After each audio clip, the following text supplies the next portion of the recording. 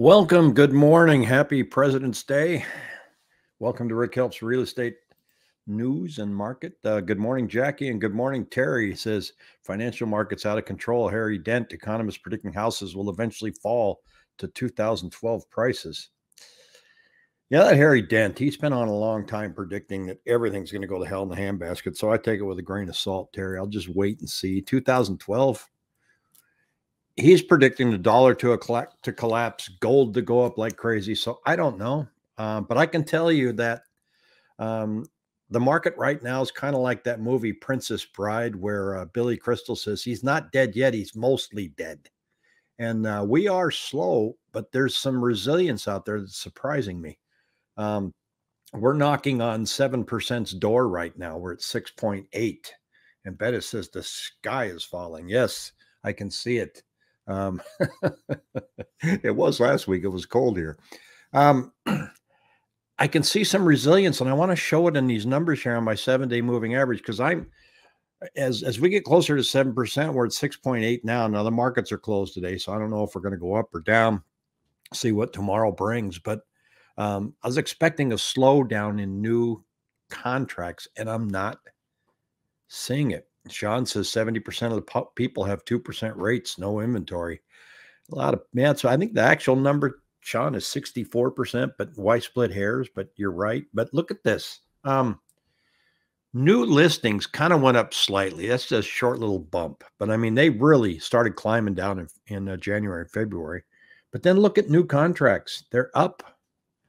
They were coming down, but they're up this week. Why are they up? Rates went up. Well, the gap between new listings and new contracts, if I look at it from a percentage basis, and it doesn't mean that 92% of these actual new listings sold, it just means that, we had, 3,465 new listings and 3,184 new contracts, and that's 93%.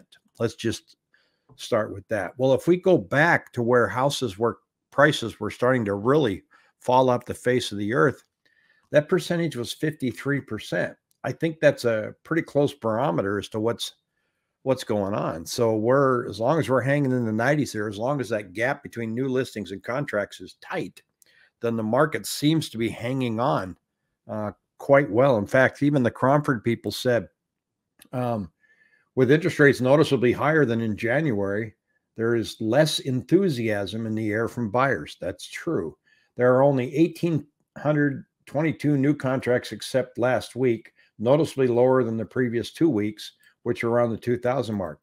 Not according to today on my 7-day moving average. So be interesting to see what they say next. On the other hand, sellers have turned down the rate of new listings arriving, and we did see that. So demand and supply are both weakening from the same interest rate movement.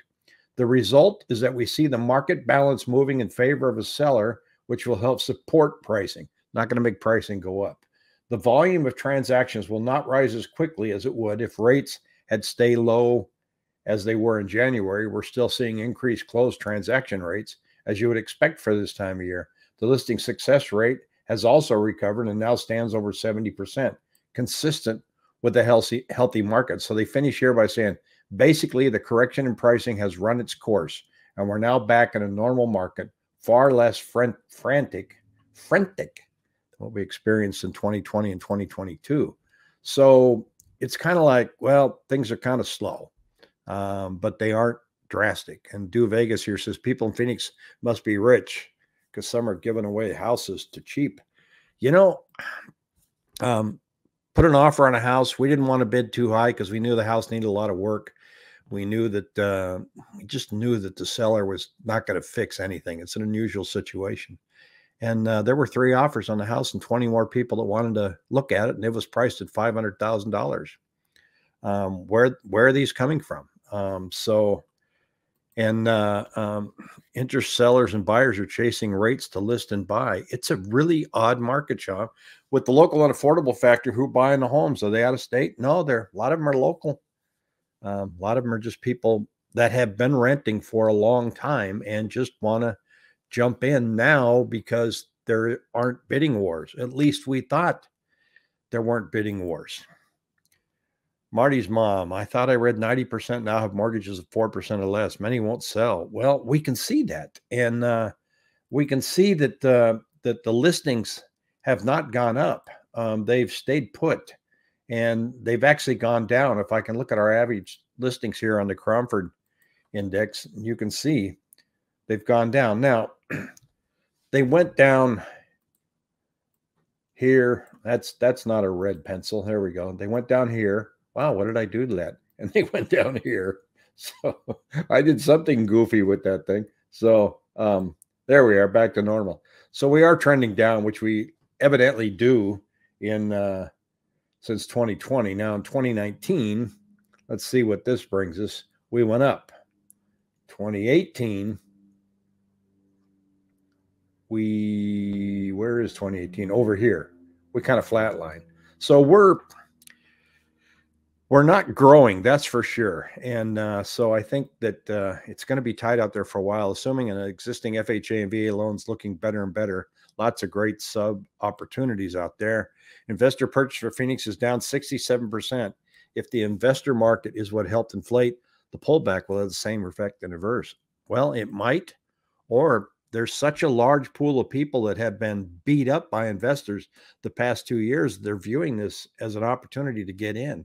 That's what I'm seeing in the buyer traffic. Seeing people that said, I didn't want to compete with the investors last year. Now I don't have to. So it's really hard to say if we're going to see prices just tank. Now we're looking here at average list price per square foot. And this says here is week 6, and we're starting week 7 now. It'll be interesting to see how this is, but it's not, it's going up, and that's unusual to me. And I think the rate increase will bring the list price down. And as I've said before, the list price, a lot of what's built in there is the assumption that they're going to have to give you some help on closing costs. Now, let's talk about list price for a moment, because if you're jumping into the market, as much as I hate to say it, you're just not going to get people to come way down on their asking price. If you see something for 500,000, they're not going to give it to you for 425. They're not going to give it to you for 450. They're getting lots of views and enough attention. And the average time on the market's a little over 40 days. So if it's still on the market for a couple weeks, that's not dire, but it all depends on how much traffic they've had. And it's going to be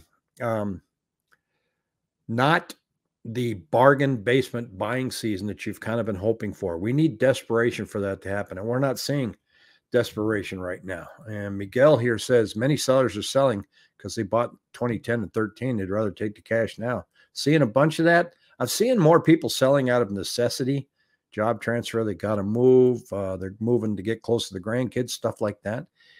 If this side of the market is at 7% rates, it's going to be gangbusters when they hit 4. I'm not hoping that we hit 4 anytime soon, Sean, because I don't want to see that come back. Not yet. That's just seller greed. Once people realize they can sell, prices will be forced to drop in time. It's not seller greed. I never agree on the term seller greed.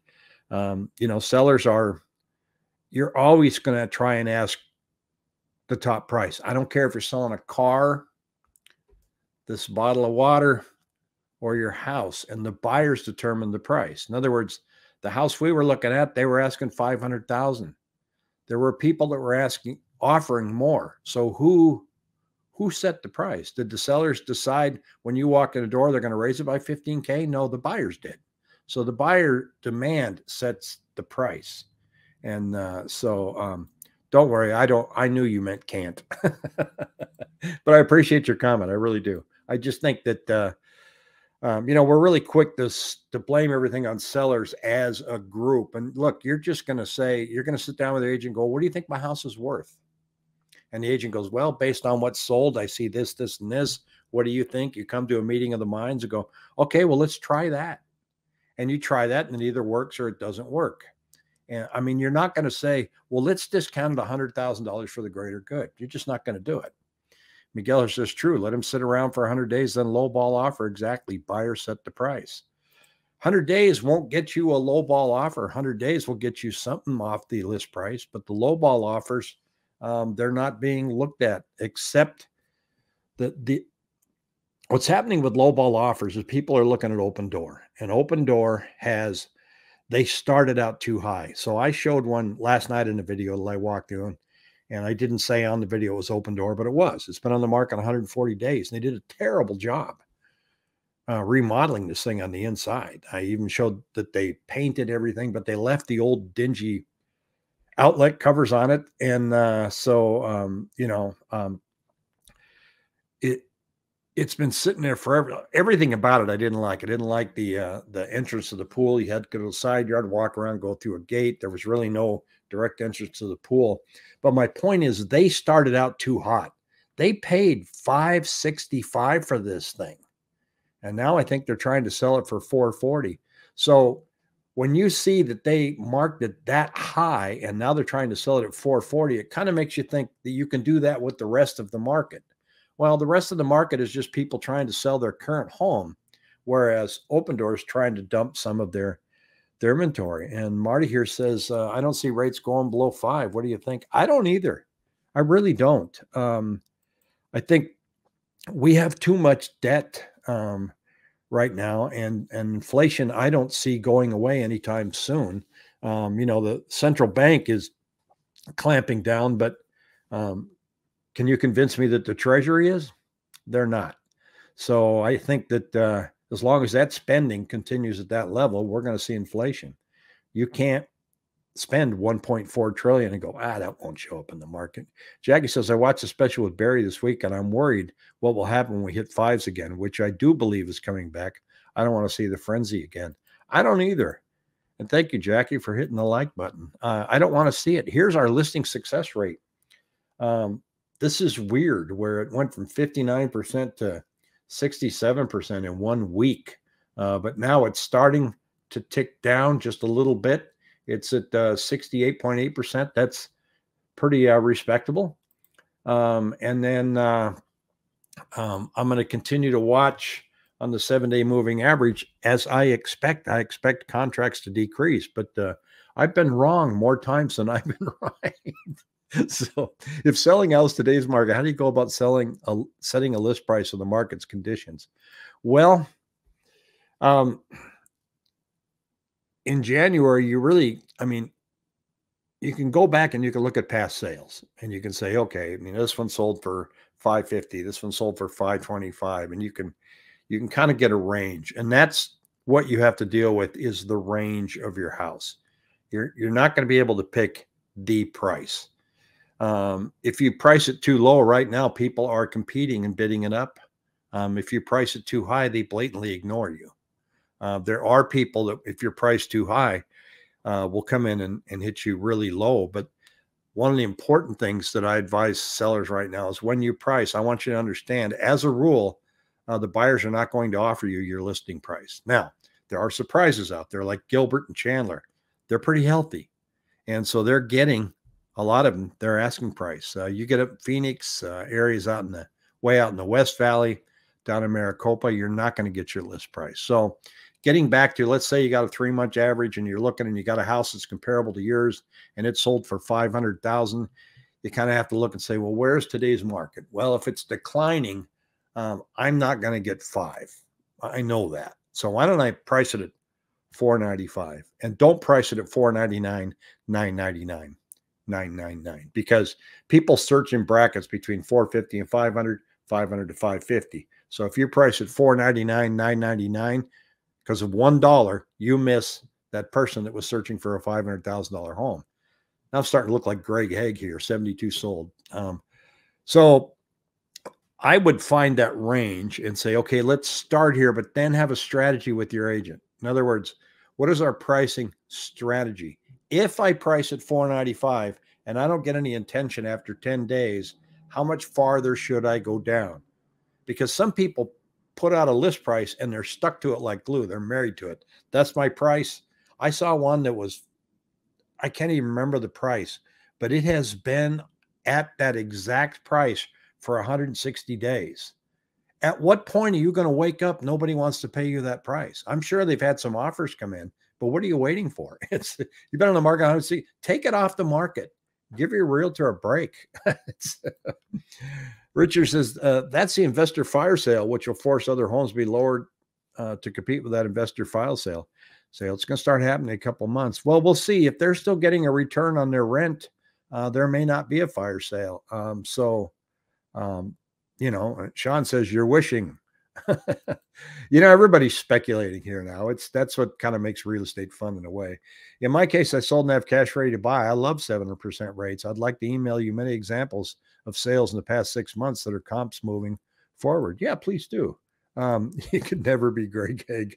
Yeah, let's hope not. I don't want to beat him up. He's very successful, but so I think, going back to the listing prices, as long as you're not stuck on that price, because people get emotionally stuck. It's my house. It's 500,000. I don't care what anybody thinks. I'm not budging. That's the house we saw this last week. I mean, she literally, the homeowner was home when we were looking at the home, and she told my buyers, you might want to think about getting a new roof. Really? She said that? And the house was priced at $500,100. I asked the agent, I go, how'd you come up with that price? Well, that's what she wanted. Well, that's a red flag to me. That tells me that she has a price and she's sticking to it. And she did. She wouldn't budge. And she had an offer that came in where they were asking for concessions for closing costs. She said no. And but she made the right play. She got an offer. My prediction is it's going to fall out during the inspection process because I don't think she's going to fix anything. That's just nice lady though. But boy, she had her dog in her arms and body language, arms are folded. I thought this is going nowhere. So it's an interesting one. I'm going to go check out. I'm going to take my GoPro down today. I'm going to film one of those rent to own neighborhoods. Sean, you may have seen it. It's in Gilbert, just north of the downtown area there off of Gilbert Road. It's a huge development, rent to own. It's not finished yet, so I'm going to go take a peek at that. Got a funny story here for you, kind of a frustrating one. Believe it or not, I've got a class reunion this summer way up in Washington State. And I don't know how I got roped into it years ago, but I'm the one that's putting it together. And basically, I just built the website and I do the marketing and rally everybody and say, okay, come on, and build the Google file. Oh, well, let me get Michael here first before I tell you that. I hear lots of buzz about May inflation rate compared to last year. That's the base effect. I would think that MBS and Treasury traders would have priced it in at this point.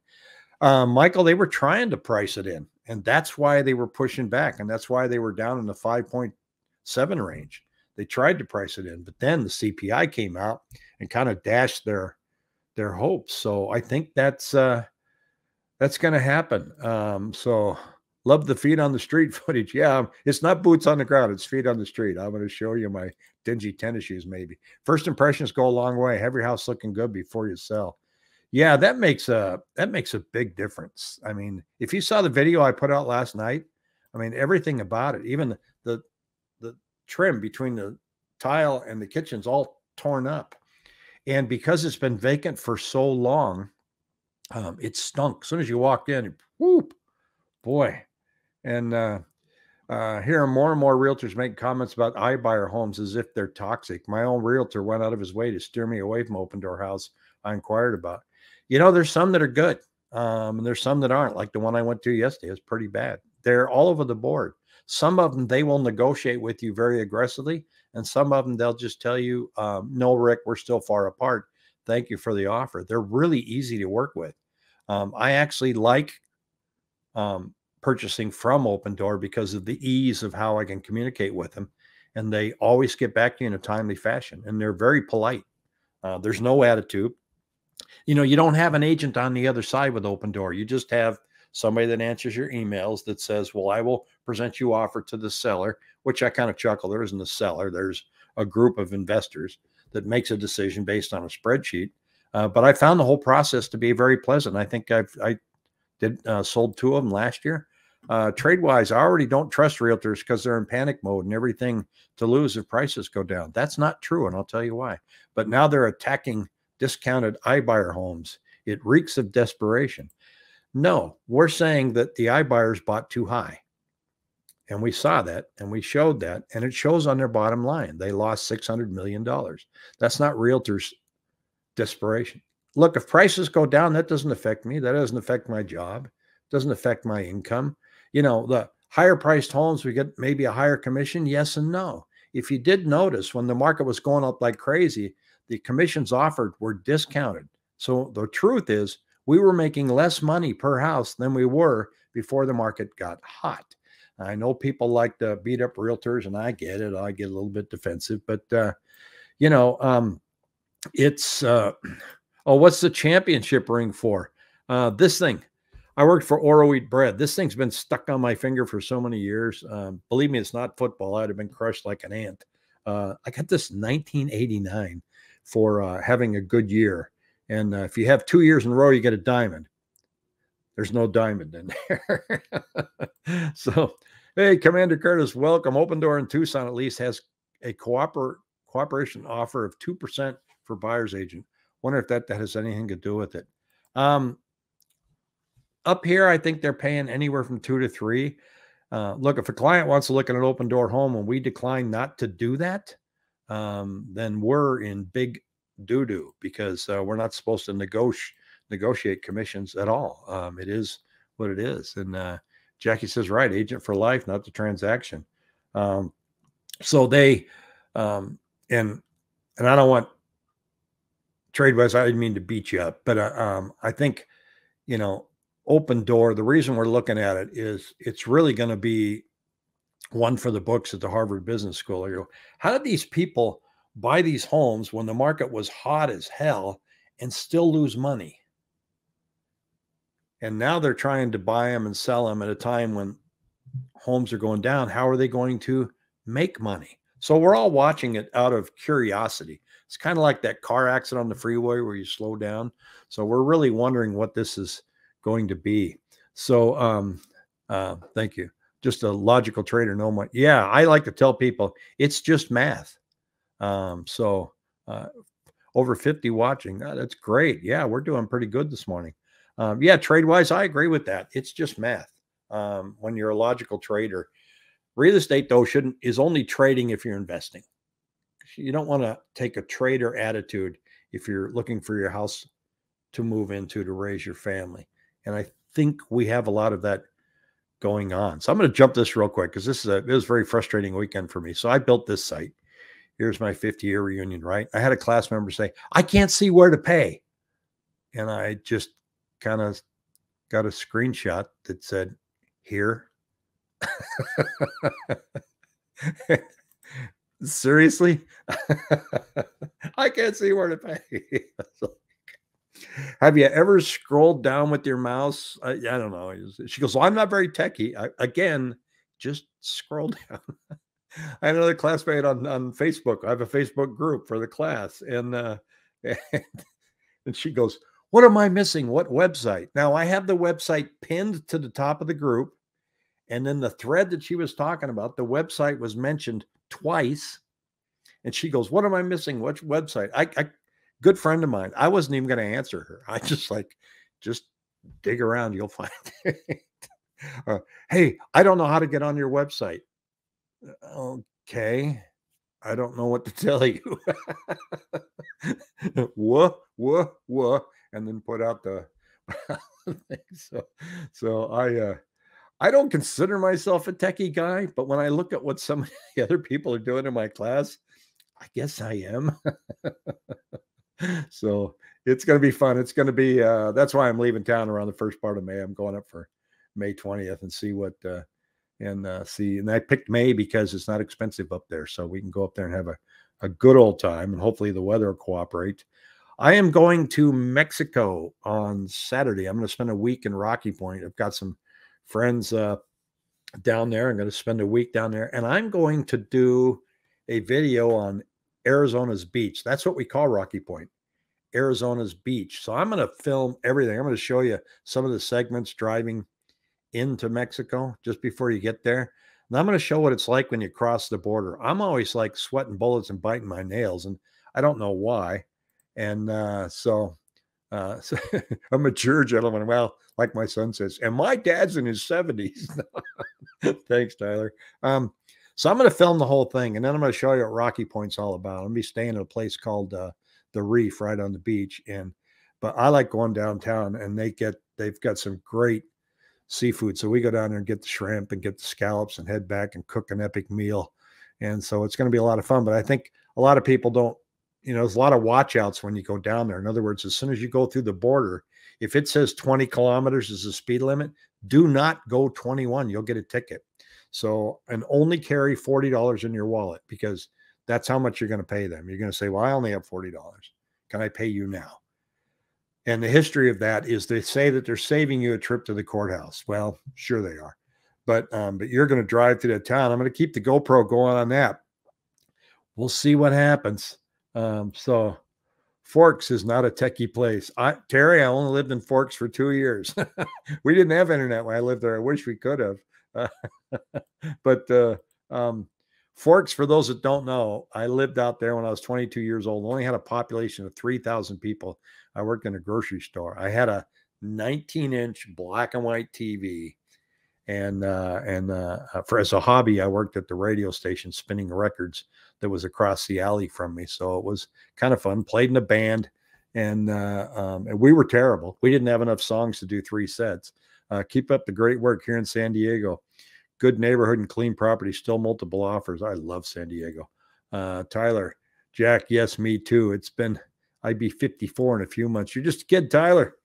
So love San Diego. But so I'm going to check back tomorrow. I'm really curious to see what's going to go on when the markets open tomorrow. Where do you think rates are headed? Let me know in the comment section. And they're at 6.80 today. Is the bond market still going to be nervous?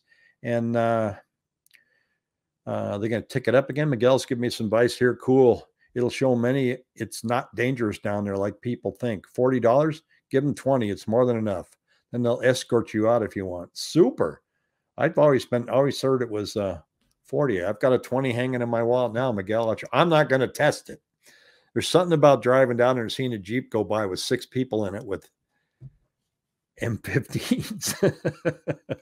It's kind of intimidating. But Rocky Point's a lot of fun. If you haven't been there, I hope you enjoy the video. I'm going to show you the fun stuff about it. There's a lot of interesting. Do you know there's a guy down there that dresses up like Batman and drives around the city, and his wife is a prominent real estate agent? I'm going to try and show you his house. Why would you dress up like Batman? Well, that's what he does. Anyway, everybody have a great Monday and a great beginning to a week. Take care.